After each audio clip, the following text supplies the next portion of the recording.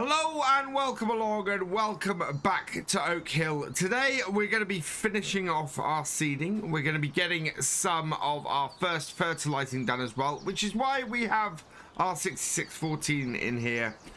We need to customize this ready for us to take, ready for us to go and get a fertilizer spreader. So we're going to put the narrow tires on it, the Trelleborg narrow tires on it. Get that. Yes, that won't cost us anything, which is great. But really, I left this in here. Ooh, forgotten our front weight. So we're going to take this up to the shop in a minute. But really, what we really need to do first, that's a lot of reallys, is get the other tractor out and get some joules on that, because we also have a field of corn to finish planting. So we'll jump into this, switch the wheels on our 7615, and then we can get this tractor out and into the field as well. So park that there. Get that. No, we don't want to customize the weight. We want to customize the tractor. And same as the other one. Now, this is probably going to cost us some money to put this. We've got rear twins, wide tires, wheel weights. Yeah, so we're going to put the rear twins on this. That is going to cost us 4,000. So customize that. Yes. And it's... Okay, so sometimes we get tractors that are very, very annoying, and this is one of those. If I customize my tractor and I customize one item, do not remove my other options. So we want configuration, we want the front hydraulic. There we go. Customize. Yes. And then we can reconnect that. That is incredibly annoying when it removes your options like that as well. I think it's because some of the options disappear when you've got the front loader option on there, or you're unable to have the front loader option when you've got some of the options, so it tends to reset things. But it's yeah, it's massively annoying when that happens. So like last time, we're going to connect this tractor up to the to this seeder. I'm very much liking doing the seeding with the dual wheels on. It compacts the ground less, and it gives us a good bit of grip too. Let's bring this up. This little Massey is a brilliant little tractor, although our seed pallet is jumping around a bit on the front of it. There we go. Let's just put those back on it, and we're going to have to go and put those soybeans away in a minute, so we'll do that before we head down to the shop. So refill, so those can refill into that now, and as long as we leave them there, should be good. And we can go and clean up a little bit. So I'm going to use this shed very much for my seeds and sort of a store facility and things like that going forwards, as we kind of have already. Also going to be the place where we put our equipment, especially the equipment that wouldn't sit outside. I am thinking of altering these, or altering how I store these, and putting them against this wall maybe. For now, I'm going to put it back to how we were. We have so much canola left over. Looking at how much we've used of each set of seeds this year. Potatoes we obviously have used the most of. But the others, the canola is just, unless we got a huge amount more canola than we got of everything else, that is quite a lot of canola left. Although, again, the maize we've not used quite so much.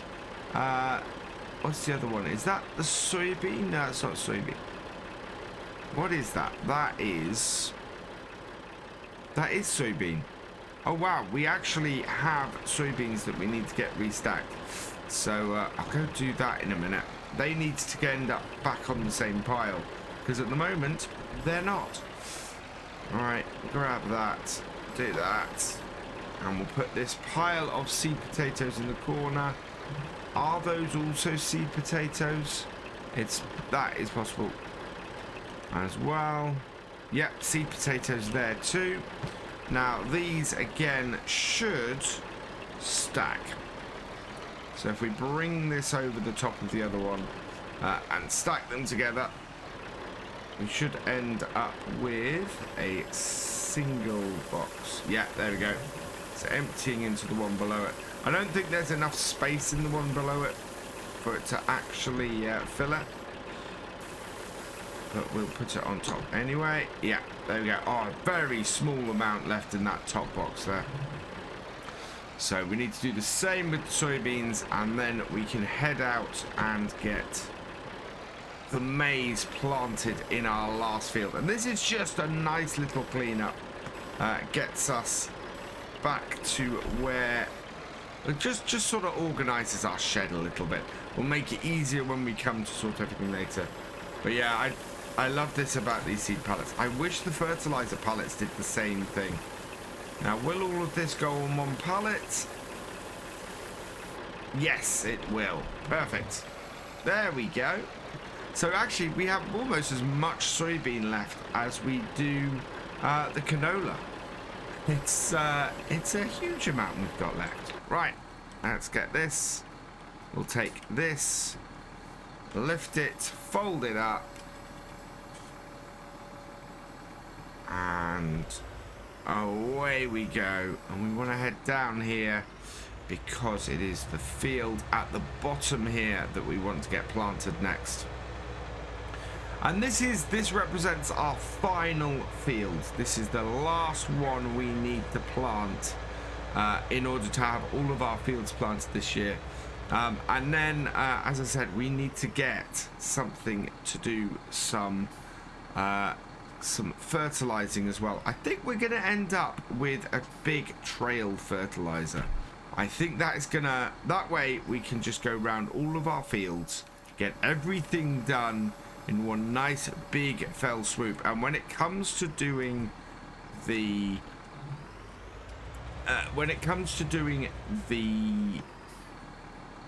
liming come next year, we'll be able to do that very easily. Right, we want this to finish here.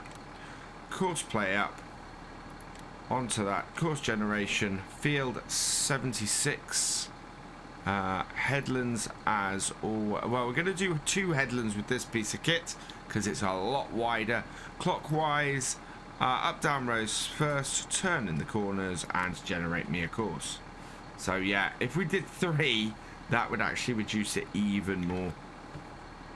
But it will stop at this point here and start at this far corner, and we'll get the corn in and we will be done and dusted. Good to be this nicely ahead. Well, a day in hand for the end of the season is absolutely perfect. Right, and drive it.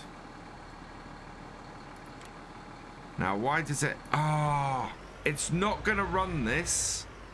It's not going to run this without solid fertilizer in it. So we are going to have to do this ourselves. That's a bummer. Let's clear this off then. And yeah, we have got time to get this job done. So let's get this job done. Over here. So it's going to be a more classic way of doing it. Annoyingly, we don't need the GPS. Oh, we don't need the course play window up. We can just go like this. Start her up. And yeah, we've still got time to get everything done. So let's get it done. Away we go. Now this field is a really weird shape, and I think I've managed to get the right angle to plant out. You can see we're a little bit of an angle to how Courseplay did it, but this would seem to give us the longest period on this field where we're doing it at this longer length. So I'm not got an issue with that. It's lined up with that very bottom corner over there, and is slightly across some of the angles on the field, but this is definitely giving us a bigger angle with which to work with, or a bigger length with which to work with on the rest of the field. When it comes to cut it, it might cause us a little bit of odd bits and pieces after doing the headlands, but I don't think that's going to be a massive issue. Let's get this done, and you can see we are definitely not in line with that end of the field, but it's we're not ending up with a massive diagonal issue. Down the side here, I think we're going to have to just drive back up. Otherwise, we're not going to have the space. Well, I don't know, actually. That is probably a single run going through there. Where it gets a little bit more dodgy is down the bottom corner here, where that is definitely more than one width of our seeder. So we will have to do a little bit in this bottom corner, and then lift and go up. But it's a little bit of, this field has a lot of kinks and a lot of odd angles, and it's just a wonderfully odd shaped field. So we've just got to roll with that. And so yeah, we'll have to add a little bit down here, and we'll take this to the point where we're at one width, which is going to be almost at the top of this corner. We'll lift for a little bit, and then we'll go back down. So in fact, one width is exactly at the peak, so we're going to end up doing a fair amount of double seeding there. But it's we kind of need to in order to get this to be right. And then we've just got this top corner to do. So it's not taken us too long to do this field, which is good. We are gonna get the it means we should get the other work we need to do done today as well. And as I said, I'm very much thinking we want to buy ourselves, well, this is the trouble, we want to really lease ourselves a large spreader. But if we lease it, we can't change the wheels on it. It might not actually be a problem right now. All of our crops are first stage, so we don't need to worry about care wheels. I've just put them on the tractor because I wanted to. Yeah, I don't think actually we do need to worry about care wheels. If we were going any further than where we are now, we would be destroying crop by not using care wheels on there. But no, I think we're going to be okay. So we can hire it. We can do it without care wheels for this early in the process. And then if we need to put more fertilizer on, which we're likely to, we can get ourselves our sprayer for that anyway. So let's just get this field finished off, I think. Working our way back around the headland, and yeah, this has gone pretty well. We have plenty of corn still in our seeder. I think we're looking at the amounts we have left over from doing this year's seeding. We aren't going to have to buy that much for next year, which is good. We're going to need to buy more rye, and we won't need to buy, now this is the interesting one, we won't need to buy more potatoes. Potatoes, of course, we can reseed stuff from this year that we harvest from this year. So what we're going to do with those is we will hold on to those and get them redone and replant some of our potatoes from this year. Makes sense, will save us a lot of money, and is generally it's generally going to be helpful to us to do that. I'm going to bring this, we'll go the whole way down to about here-ish, and that way we'll come back and finish this headland off here once we've turned around and got this bottom corner done. Trying to drive on the where I've planted as little as possible, Not completely possible. Or completely possible to avoid it, but yeah, the more I can minimize it, the better. There we go. And that gets the last of our maize in this field. But yeah, so we can reseed our potatoes. That won't be an issue. And so yeah, it's really only the rye we'll need to buy more seed for next year, which is great news. That will save us a ton of money going into year 2, and is a nice bit of preparation. This though is finished, so we want to look now at heading back up to the farm and back up to the shop. So I'm going to get this tractor back to the farm sorted out. Let's fold that while that's going, and we'll head up to the shop and see if we can get something for us to do some fertilizing with. So it's just gone midday and we've brought the 6614 up to the shop. Let's turn that off and park it here. We do still have the care wheels on it. I didn't bother changing those, but let's see what our options are.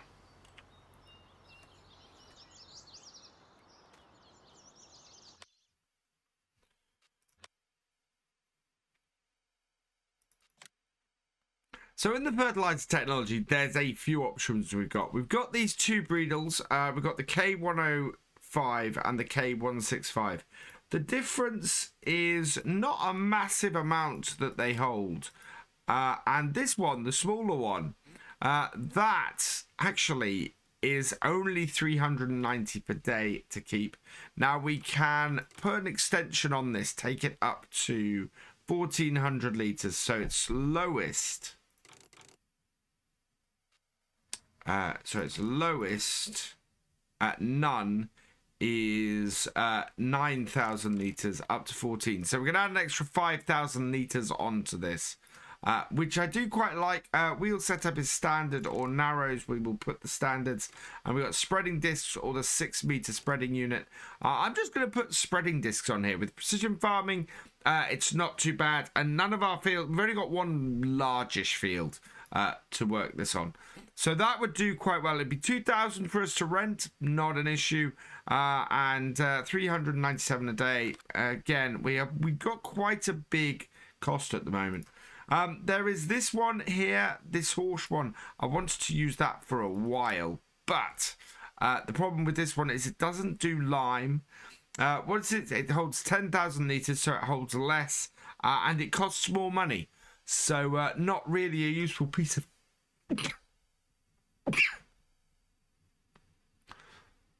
Not really a useful piece of kit, this one.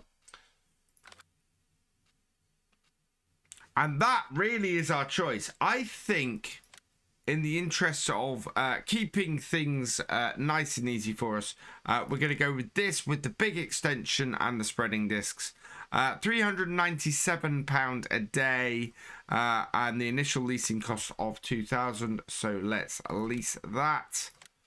That works fairly well for our farm. That fits into the whole thing that we've got at the moment of getting things that are large but not too large for what we're doing. And then under here, we need some fertilizer. So we have 14,000. If we get for 6 of these, that should do it. Now, I should be able to bulk buy these. No, I haven't got the bulk purchase mod on here. So 2. Right, now we need to borrow some more money. So we only have enough for 2 at the moment. Let's... Good to see how far 2 of these go. But I think I want to fill this right up. We're going to use all of this. So what we're going to do, we know that we need probably about another 10,000. So into here and borrow. So we're up to 510. So we've now gone above our initial 500,000 loan. And we should get this back fairly quickly, especially once we start getting into doing the grass work. So fertilizer, we need 4 more of these. So 1, 2, 3, 4. And for the first time tonight, I think we're going to end up going into the red. Now, we do have the bulk fill mod on here, so I'm going to move my fertilizer spreader. It goes quite well on this little on this 60-14 by the looks of things. I think it's going to be a good matchup, this. And then we've got one of my new favorite mods. Absolutely love this. So if we bring this around here like this and drive it alongside all of our fertilizer, you can see numbers appearing as we do it. And so you can see that we've got our 1 here. Refill. And it will take from each of these. And if I move forwards afterwards, it will continue to, it should continue to recognize and continue to fill. So there's 1 done. If I move forward a little bit, it brings it up with 4 at the end. Absolutely perfect. So let's get the rest of this filled, and then we can head back to our farm and start getting some fertilizer spread. And almost all filled up. Is it going to all fit? No, there's 400 litres left for us to come and pick up. But I think this should be more than enough for us to get spreading on our fields. So let's head down there and see how well we can do. And what we're going to do is go clockwise around our farm from field 61 here. Now there's a little bit of a, yeah, there's a little bit of a kick out here, so that will work for us.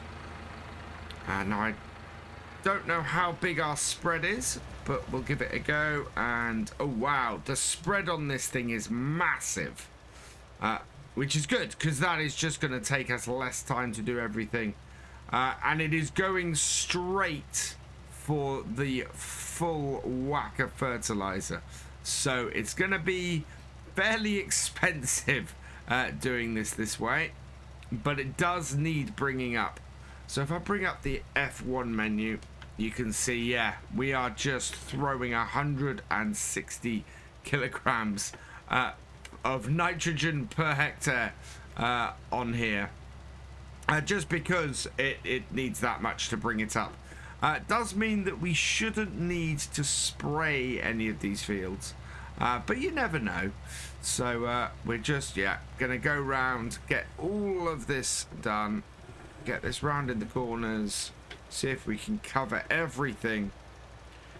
Apologies if you can hear my wheel, by the way. I did notice in one of my edits from a couple of days, no, from yesterday, in fact, that you can hear vibrations of it coming through the desk. I have ordered new audio equipment to fix this issue. So should be Friday's video that things improve, hopefully. And there we go. That is almost our headlands done. That is efficient. We're at 93%. Definitely the right setup we got for this. Very, very happy. I think we need to get the rest of this field finished. Coming up to finish the field, and we've used 85% of the fertilizer by the look of it. Gives me an idea of roughly how much we're going to use doing this job. And it's looking like we're going to be using, yeah, 86% at the moment. Is it going to go down to 85? Not quite. So 86% of the fertilizer that we have.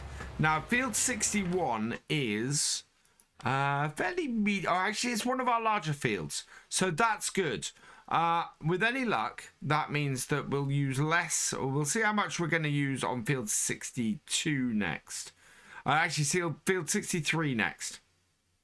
And then we will get a good feel for where we are. So, as I said, we're going round clockwise. We could end up using less or more than we've got in here, obviously. Yeah. Nonsensical things that VF says. There we are. Right, so we're going to set our course again. And we're using, yeah, we're using a lot less on this field because I think this is sandy loam. Yeah, loamy sand, sorry. So set myself a new start point, a new end point. Perfect. Whoa. Nope, or not. Where are you going? I think we might have to eyeball this by the looks of things. That went massively off course. There we go. And I'm going to go around my headlands. And it did turn well within this block, which is very good news. Yep. And then down here.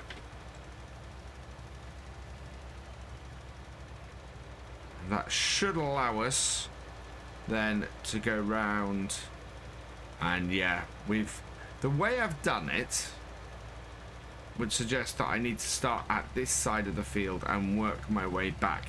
Otherwise, what you end up with is what we got now, where I've got to go across rows to do it. So turn that off, and we'll work our way back across the field. Right, and see if we can actually get this to set a proper course. So set my course there.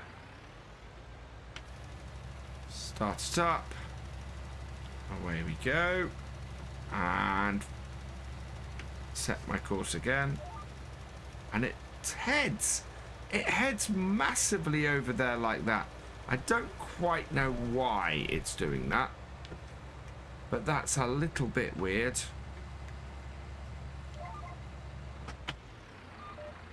Right. We are destroying our potatoes. Right, let's finish this off, shall we? And there we go. And because we are on loamy sand, it seems that we require a lot less fertilizer to complete that.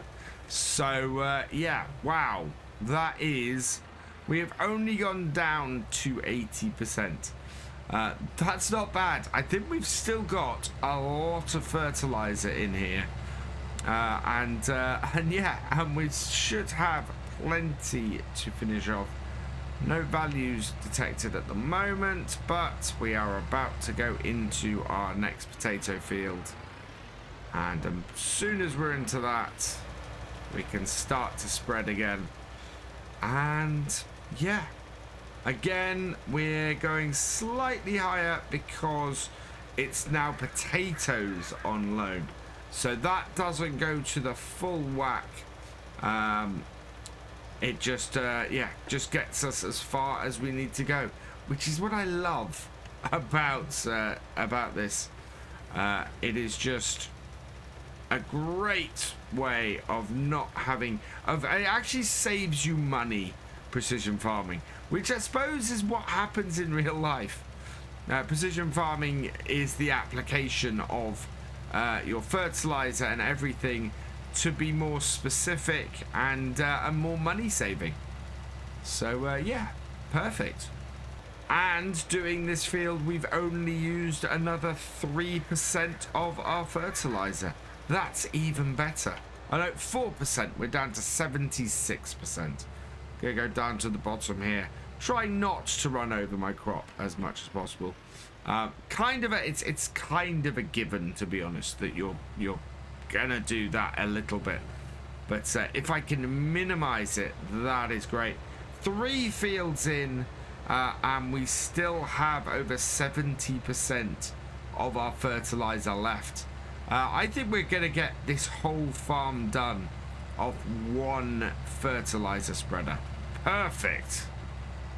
I bypassed field 32 because as soybeans, it doesn't actually require any extra nitrogen. And we're now doing field 31. This has canola in it. Field 33, that again is soybeans. So that's another field we won't actually have to apply any nitrogen to in order to get it up to spec. So that's perfect. We are gonna be in a absolutely cracking position with this. we are not going to use all the fertilizer that is in this spreader. All of our fields are going to be fully fertilized off this one spread, which is great. I kind of wish that it required 2 spreads no matter what. So here you would put in half the amount you need, and then later on you would you could spray the rest on. But it's not the end of the world. We've got weeds all over the place. So soybeans here, if we look at this and get this on here. That's interesting. Oh, it's grass. We're not, no, there we go. Crop does not require additional fertilizer. So we don't need to do anything for the soybeans. Round to our maize now. And let's get this done. A lot of fields in one go. And it's just perfect. We are going to get ourselves set up. Though this field here, I don't know if that seems light or dark compared to our other stuff. We'll find out in a moment. This might not take any, or it might just be a trick of the light. Nope, that is light. Perfect. So I'm gonna get the maize done now. Unsurprisingly, the maize has dropped our fertilizer pretty considerably. We have 58% left. Not the end of the world, but you know, we kind of want to have this go as far as possible. Not bad though, considering we are now halfway through our fields. So in fact we're more than halfway through. 60, 63, 62, 33, 32, 31, 66 all done. We got 73, 74 and 76 left to do. And yeah, so we're gonna have it all done today. Absolutely perfect.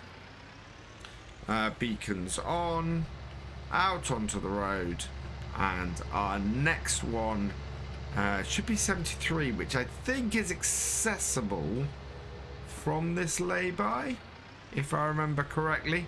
If not, it's accessible just after it. Yeah, it's not this lay-by. It's accessible just after. Over here by, yeah, here we go, by this radio tower. Is that a radio tower or an electric tower? I think it might be a radio tower. Anyway, we can get into this field from here. So let's get ourselves into this corner. And again, start the spreading going. And this field is also going to take a fairly large increase, 160 kilograms of nitrogen per hectare. But in all honesty, we have more than enough now to ensure that we can get all of our fields done. Finishing up field 73, and yeah, got a very, very nice coverage on here. I'm going to twist this around here and send ourselves to this exit. Perfect. Field 74 up next, and we are just under 50% of this tank left. That is huge. We've got just 2 fields left to do with this. However, I think it's going to be good for us when we do our grass fields next time to get those, see if we can immediately use this on those to get those up and running. And next year we're going to be in a really strong position, because if we can get these grass fields cut and done and sent over to the BGA, we should also be able to get the we'll then have a whole load of digestate. If we can get 3 cuts on the grass off this year, a whole load over to the digestate from the BGA, a load of money coming in as well, and that should cover both our loan, which is monstrous, and our leasing fees. Our daily leasing fees at this point must be somewhere in the £5,000 mark. So we're spending around about £10,000 a day just trying to keep, well, servicing the loan and the leasing fee. as you can see, we do not have that amount of money left today. So I think it's going to be for the first time us going into the into the red next game day, and we will have to borrow some money in order to get the grass cut for a start. But then if we can get part of the BGA filled, then that would be good. We should be able to then sell off the silage up there, and with 2 BGA clamps up there, what we can do is fill one in a season, get that covered, get that sold, and then fill the other, and we should never be in a situation where we don't have some silage to get sold in one of the 3 main seasons of the year. Winter, of course, well, winter will probably be selling stuff. Spring will be when we don't. So yeah, it should all play out rather nicely. And this is the last bit before our final field. This is good. This is very, very good. Right, and I'm going to go in to the left and get this field done as well. And so there we go. Pretty much the maximum application across all of these fields is done. And we can bring this out and be finished. That is brilliant. I'm really, really pleased with that. We're in a position now where all of our fields are ready going forwards. We do need to get rid of the weeds with the herbicide, but otherwise absolutely perfect. So we're going to leave this here for today. Next time we will be cutting some grass, getting that up to the BGA, and probably just running this over the cut grass fields to use up some of this. But with 38% left in here, we have plenty to play with. For now, though, all that remains is for me to say thank you for watching. I hope you've enjoyed this video. Please give it a like, drop us a comment, and give it a share.